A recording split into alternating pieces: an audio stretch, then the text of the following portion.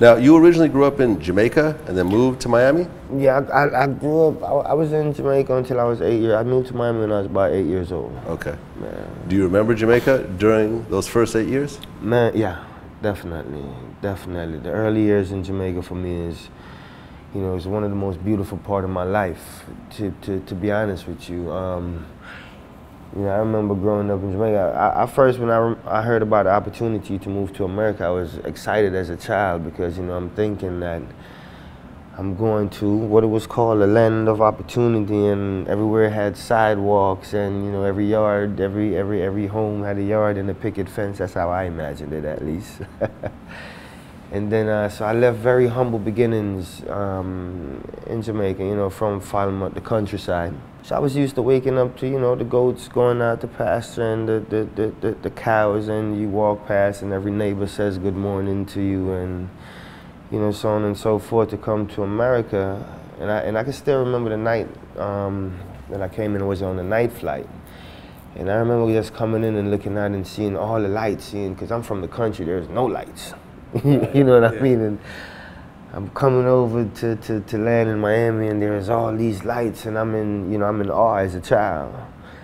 And I remember, you know, going to what would be my new home that night, and I remember that night going in and thinking, well, this it's not really how I imagined it, but it's still dark. Let's see what happens in the morning. And you know, I remember waking up that morning and I was in shock.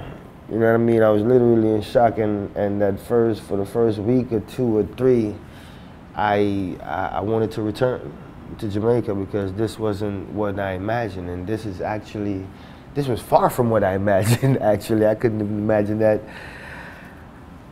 Not even in my scariest nightmare. Now, why did you guys move? From Jamaica? Yeah. Well, we moved from Jamaica for, you know, opportunity.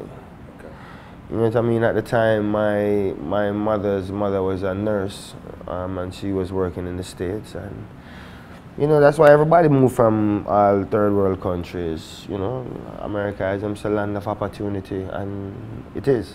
What do you think? You know, in terms of the memories of your father during this time in Jamaica, what really stood out to you?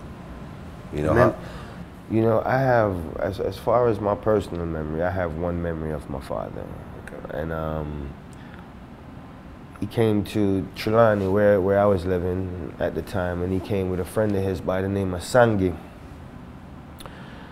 and my older brother Stephen, and he had just got back from the States, and he came and he got us, and we went up to 9 Miles, where me and Stephen went out into the bush to shoot a slingshot.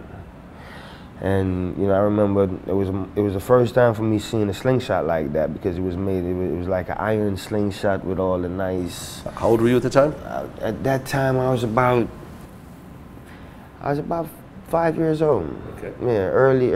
I was definitely early 5, late, about 5 years old. Yep.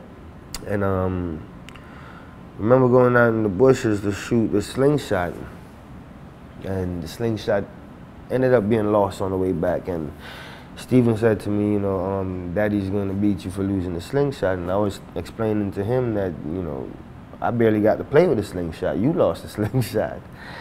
And so I remember walking back, at the time, walking back to the little house where he was at, and he was standing in the doorway, and I remember walking up to him and just saying, you know, Daddy, I lost the slingshot.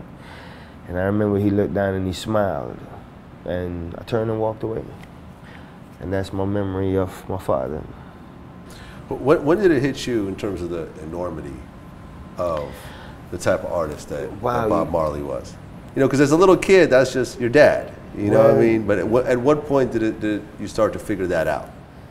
You know, you said was, and I would have to still say is, for the fact that he's still so current. I hear people put on records and say, you know, I'm gonna go play some old Smokey Robinson, or I'm gonna go play some old Marvin Gaye, and I've never heard someone say I'm gonna go play some old Bob Marley. That's true. You always hear I'm gonna go play some Bob. Right. And so Bob is ever current, you know, ever fresh. Even me as his son, sometimes just sitting down listening, it's like, okay, this sound like it could have been released last week, last month. And so for me, I don't think that I'm still able to put that into something where I can measure it. You know what I mean? Because I think it's still something that I'm in awe every day.